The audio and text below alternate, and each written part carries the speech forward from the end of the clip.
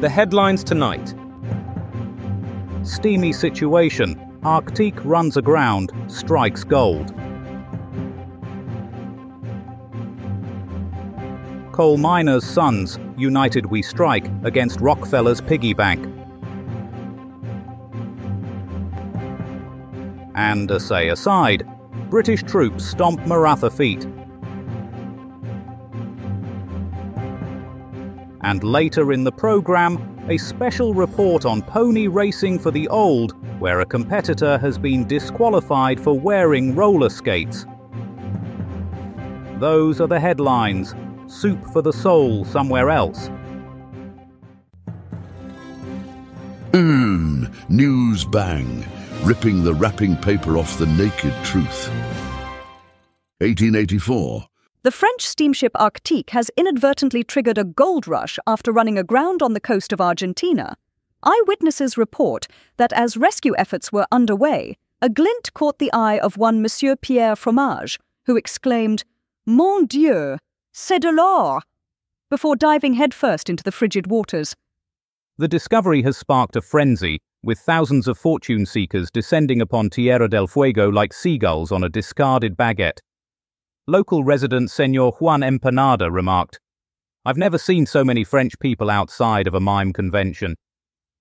Reports indicate that the indigenous Selknam people are less than thrilled with the sudden influx of beret-wearing, baguette-wielding miners. Chief Running Llama stated, "We were perfectly happy without their shiny rocks and strange moustaches."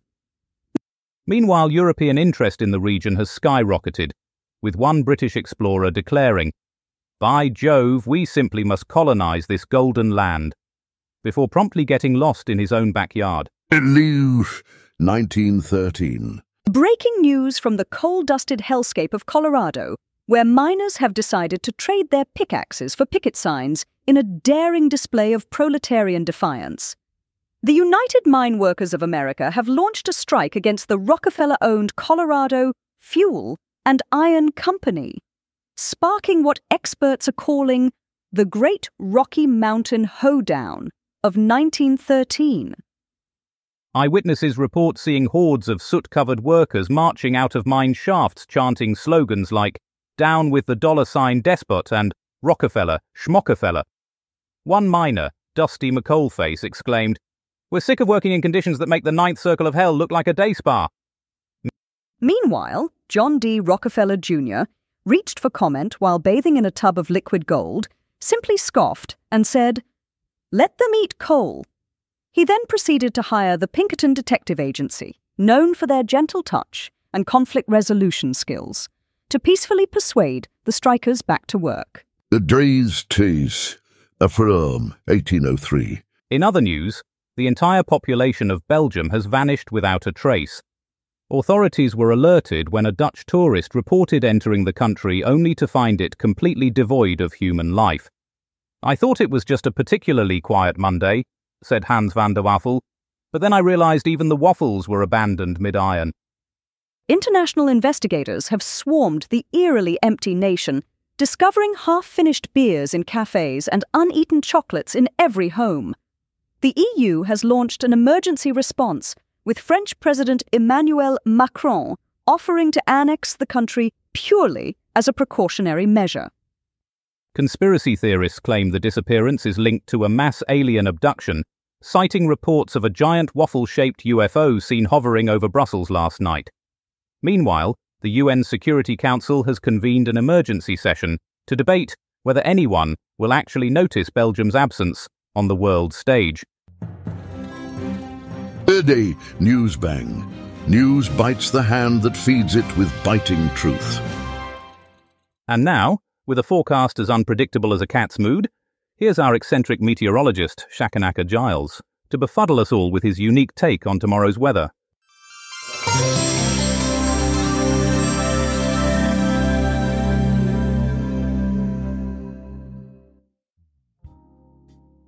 Well, if it isn't the remnants of that pesky 1920 hurricane come back to haunt us once more. Looks like our friends in Kansas are in for a bit of a whirlwind tomorrow, as the storm system decides to make a reappearance. Imagine a giant toddler with a tornado for a rattle. That's the sort of ruckus we're expecting. Over in the south, the temperature's set to be as toasty as a freshly baked scone, perfect for those looking to work on their sun-kissed glow. Just be sure to slather on the factor 50, lest you end up looking like a boiled lobster. And for our friends up north, well, they'll be in for a bit of a damp squib. The rain will be falling harder than a clumsy magician's top hat, so best keep those wellies at the ready. Might even want to invest in a kayak, just in case. In summary then, we've got a bit of a mixed bag. A hurricane hissy fit, a scorching sun, and a good old-fashioned downpour. Sounds like the perfect day to stay indoors and binge watch the latest period drama. And that's all the weather.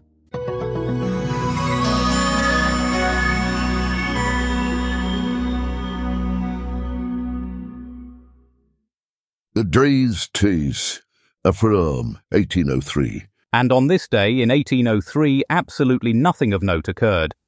Not a single event worthy of historical record transpired. It was, by all accounts, the most uneventful day in the annals of human history. One might say it was a day so mundane, it became extraordinary in its sheer ordinariness. For more on this riveting tale of nothingness, we go now to our correspondent Brian Bastable. Brian, how does one report on absolutely nothing?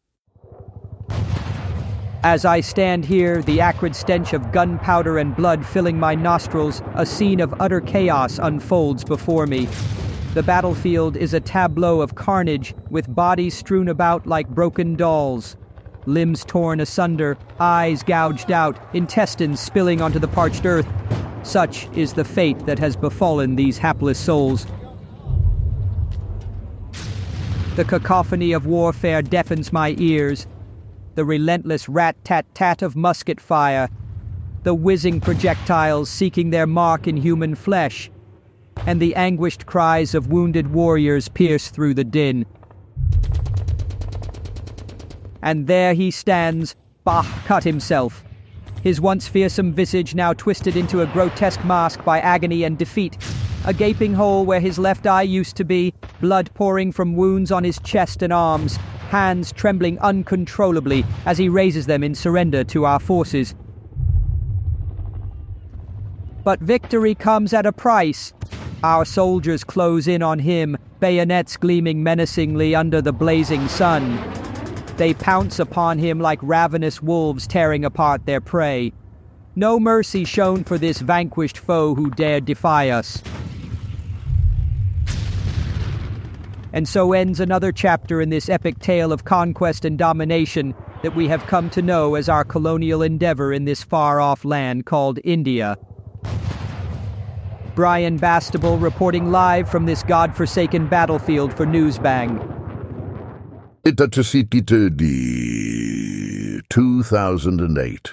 Tragedy struck Finland on this day in 2008 as a gunman unleashed terror at Seinäjoki University, claiming 10 innocent lives before taking his own. The incident, eerily reminiscent of a previous school shooting, has left an indelible mark on the nation's psyche. In the aftermath, Finland grappled with the delicate balance between its gun ownership traditions and the pressing need for enhanced safety measures. Joining us now with more details on this somber anniversary is our crime correspondent, Ken Schitt. Good evening, you miserable bastards. I'm Ken Schitt, reporting from the blood-soaked halls of Seinäjoki University in Finland, where 10 innocent lives were snuffed out faster than you can say Percola. In 2008, some trigger-happy lunatic decided to play God and turned this place of learning into a goddamn abattoir. 10 students, barely old enough to legally drink, had their futures obliterated by a coward with a gun and a grudge against the world. This sick puppy, Matti Saari, was a 22-year-old time bomb waiting to explode. Expelled from the army for being a few sandwiches short of a picnic, he spent his days fondling firearms and worshipping at the altar of school shooters. The warning signs were there. flashing brighter than a neon sign in a red light district. But did anyone give a rat's ass? No. They let this psycho simmer until he boiled over, leaving a trail of corpses in his wake. And what did this brave warrior do after his rampage? He took the coward's way out, leaving us to pick up the pieces of shattered lives and broken dreams. Wake up, Finland. It's time to pull your head out of your ass and face the music. Your gun laws are softer than a reindeer's underbelly, and your mental health system's got more holes than Swiss cheese. This is Ken Shit, reminding you that the price of ignorance is paid in blood. Good fucking night. Leave 1913. And on this day in 1913, the United Mine Workers of America launched a strike against the Rockefeller-owned Colorado Fuel and Iron Company, igniting the Colorado Coalfield War. Miners, fed up with deadly working conditions and meager wages, took a stand against the industrial titan. Little did they know, their actions would lead to one of the bloodiest labor conflicts in American history. The strike's failure would echo through the decades, shaping the future of workers' rights. For more on this historical powder keg, we turn to our correspondent Hardiman Pesto. Martin, I'm here in Colorado where tensions are running higher than a miner's canary. The United Mine Workers have just declared a strike against the Rockefeller-owned Colorado Fuel and Iron Company. And let me tell you, it's not looking good for anyone involved. Pesto, can you give us some specifics on the miners' demands? Well, Martin, from what I've gathered, they're asking for better working conditions, higher wages, and the right to form a union without fear of retaliation. Oh, and they'd also like Mr. Rockefeller to stop using their helmets as fancy ashtrays. I'm fairly certain that last part isn't true, Pesto. Can you confirm your sources? Absolutely, Martin. I have with me here a Mr. Canary McColdface, who claims to be the official spokesperson for the miners. Actually, it's Clarence McAllister, and I'm not a spokesperson. Pesto, are you just grabbing random people off the street again? Certainly not, Martin. Mr. McColdface here is a vital source of information. Tell us, sir, how long have you been working in the mines? I've never worked in a mine. I'm a baker. Pesto, this is ridiculous. Can you please find an actual miner to speak with? Of course, Martin. I'll just pop down into this conveniently located mine shaft and fetch one for you. No, Pesto, don't. Too late, Martin. I'm descending into the depths as we speak. It's rather dark down here, but I can make out some figures in the distance. Hello there. Would any of you fine gentlemen like to speak about the strike? Pesto, get out of there immediately. It's not safe. Nonsense, Martin. These chaps seem friendly enough, although they do look a bit pale and ghostly. Must be the lack of sunlight. Those aren't miners, Pesto. You're in an abandoned shaft. Oh, pish-posh. Next, you'll be telling me that the pickaxe floating towards me isn't part of the standard mining equipment. For the love of... Pesto, get out of there now. Fine, I'm coming back up, but I must say, Martin, you're really hampering my investigative journalism. Investigative journalism? You've contributed absolutely nothing of value to this report. Well, I can confirm that the mines are indeed very dark and full of strange noises. That's got to count for something, right? No, Pesto. No, it doesn't. Ladies and gentlemen, that was Hardiman Pesto, allegedly reporting from Colorado in 1913. We'll be back. 1952. And on this day in 1952, American politician Richard Nixon took to the newfangled television box to defend himself against accusations of financial impropriety. In a masterclass of political theatrics, Nixon waxed lyrical about his humble beginnings, his wife's Republican cloth coat, and most crucially, a little black and white cocker spaniel named Checkers. The speech was a resounding success, proving that nothing tugs at American heartstrings quite like a politician's pooch. For more on this groundbreaking moment in political puppetry, we go to our American correspondent, Melody Wintergreen.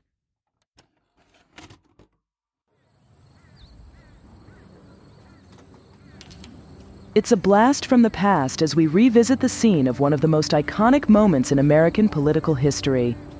I'm Melody Wintergreen, reporting from the Richard Nixon Presidential Library in Yorba Linda, California, where 72 years ago today, the then vice presidential candidate delivered his legendary Checkers speech. The year was 1952, and Nixon's political career was hanging by a thread. Allegations had surfaced that he had accepted a secret slush fund of $0.18 from his supporters, raising questions about his integrity. But Nixon wasn't going down without a fight. In this very studio, he took to the airwaves in a televised address that would go down in the annals of political oratory. With the nation watching with bated breath, Nixon launched into an impassioned defense, denying any personal misuse of the funds and painting himself as a humble, hard-working family man. You know, Mrs. Nixon and I, we've got a little Cocker Spaniel dog, and the kids, they love the dog. And I just want to say this, right now, that regardless of what they say about it, we're going to keep it, he famously declared, tugging at the heartstrings of America. The emotional appeal was a masterstroke. By humanizing himself and his loved ones, Nixon skillfully reframed the narrative, transforming himself from a potentially corrupt politician into an everyman fighting for his family and his principles. The Checkers speech was a watershed moment, ushering in a new era of televised political theater where image and persona became as important as policy.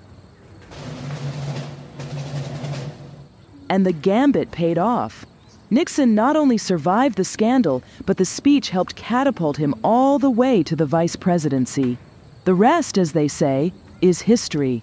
As we stand in the hallowed halls of the Nixon Library, it's a testament to the power of television, the resilience of the human spirit, and the enduring legacy of one of the most captivating political performances of the 20th century. This is Melody Wintergreen, Newsbang, Yorba Linda, California. Mine News Bang, cracking the egg of denial to release the chicks of reality. With a report on an environmental catastrophe from the past that continues to shape our present, here's our eco-correspondent, Penelope Windchime. Greetings, eco-warriors and tree-huggers. Penelope Windchime here, with a tale that'll make your leaves quiver and your roots tremble. On this day in 1884, Mother Nature played a cheeky trick on humanity, using a French steamship as her pawn in a grand ecological chess game.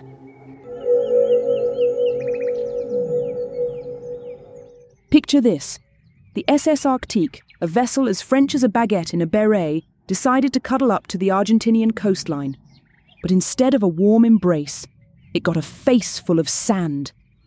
As rescuers scrambled to save the ship's crew, they stumbled upon something that would make even the most stoic penguin tap dance with glee. Gold.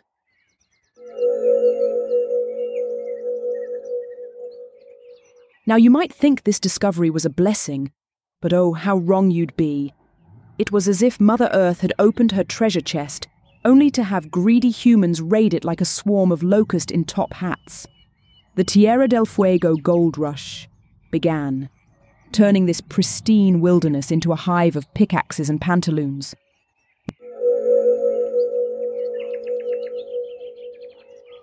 Miners swarmed the area faster than you can say ecological disaster. They established towns with names like Greed Gulch and Avarice Avenue. The poor Selknam people, who had been living in harmony with nature for millennia, suddenly found themselves outnumbered by mustache-twirling prospectors.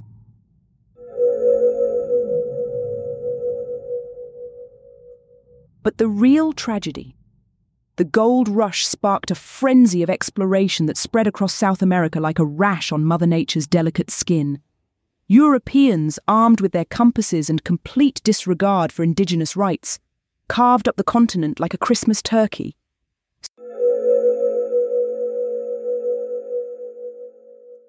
So, dear listeners, remember, when Mother Nature reveals her treasures, it's not an invitation to pillage. It's a test of our stewardship. And on that fateful day in 1884, humanity failed spectacularly. This has been Penelope Windchime reminding you that all that glitters is not green. In News Bang, the only thing standing between the truth and the whole. Ulysses Scouten, 1122. And now, A flashback to this day in 1122, when Pope Calixtus II and Holy Roman Emperor Henry V engaged in what can only be described as the medieval equivalent of a high-stakes game of ecclesiastical chess. The Concordat of Worms, a name that sounds more like a peculiar invertebrate convention than a pivotal moment in history, brought an end to the investiture controversy. This theological tug-of-war saw the Church and Empire locked in a battle over who got to play dress-up with bishops. For more on this earth-shattering compromise, we turn to our faith correspondent, Pastor Kevin Monstrance.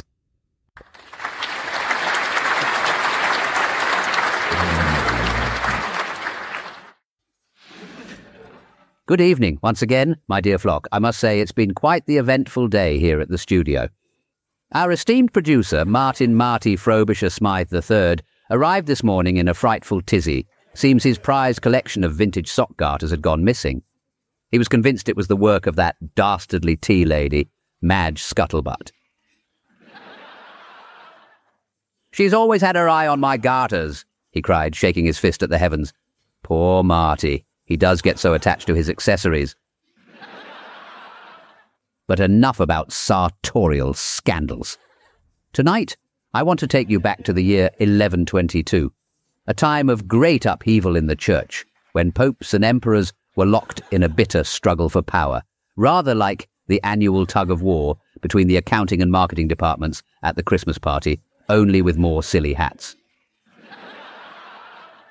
You see, for years the Holy Roman Emperor had claimed the right to appoint bishops and abbots. Well, Pope Calixtus wasn't having any of that. He believed that only the church should have the power to choose its own leaders. It was a bit like if Marty suddenly started deciding who should host this show. Imagine the chaos. We'd have a different presenter every week, each one more confused than the last. The whole kerfuffle came to a head at the Concordat of Worms. No, not a gathering of bookworms or earthworms, but a historic meeting in the German city of Worms. Honestly, who names these places? Sounds like something you'd find at the bottom of a tequila bottle. Anyway, Pope Calixtus and Emperor Henry finally came to an agreement. The church would have the right to elect bishops and abbots, but the emperor would have a say in disputed elections. It was a bit like a cosmic game of rock, paper, scissors. The Pope threw spirituality, the emperor countered with temporal power, and they both ended up with a handful of confused clergymen. Now, I know what you're thinking. Pastor Kevin, this all sounds very serious and historical. Where's the joke in all this? Well, my dear listeners, the real joke is yet to come. You see, after the Concordat was signed, Emperor Henry decided to celebrate by throwing a grand feast. He invited all the bishops and abbots to dine with him, eager to show off his new cooperative spirit. But what Henry didn't know was that his chef, a mischievous fellow named Grigory Smirnov, had a wicked sense of humour. As the first course was served, the bishops and abbots eagerly tucked into what appeared to be a delicious stew. But as they ate, their faces began to turn a rather alarming shade of purple. Grigory, you see, had spiked the stew with a generous helping of his famous prankster's plum sauce, a concoction known for its vivid hue and laxative properties. Well, the sight of all those holy men rushing for the privies was one that would go down in history. The emperor was mortified, the pope was torn between laughter and outrage, and poor Grigory was last seen fleeing towards the horizon, his apron flapping in the wind. And so, my friends, the moral of this story is clear. Whether you're a pope, an emperor, or a lowly television producer, always be careful what you eat at a feast. You never know when a mischievous chef might be lurking in the kitchen, ready to turn your triumph into a tummy trouble. But let's not be too hard on old Grigory. After all, he did manage to bring a smile to the face of the Pope, even if it was a rather pained one. And in the end, isn't that what really matters? Finding the humour in even the most solemn of situations.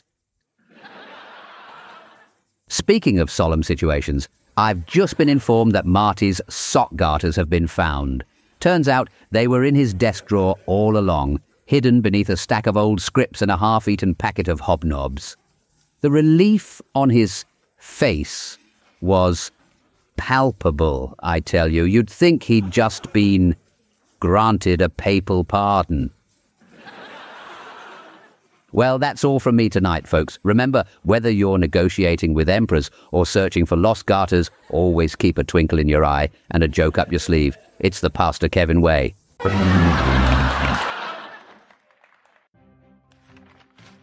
And finally, a look at tomorrow's papers. The Times, samurai chopped in Japanese rebellion. There's a diagram there of a rebel's sword. The Financial Times, gold rush turns to slush as prices plummet. The Telegraph, Spanish galleons stop English smugglers in Mexico. The Independent go with chicken nuggets all round as Queen visits poultry farm. And that's it for tonight. Join us tomorrow when our scheduled speaker will be the man who didn't walk on the moon. Until then, a smooth exit from me. Tune in next time for more artificially intelligent hilarity. Newsbang is a comedy show, written and recorded by AI. All voices impersonated. Nothing here is real. Good night.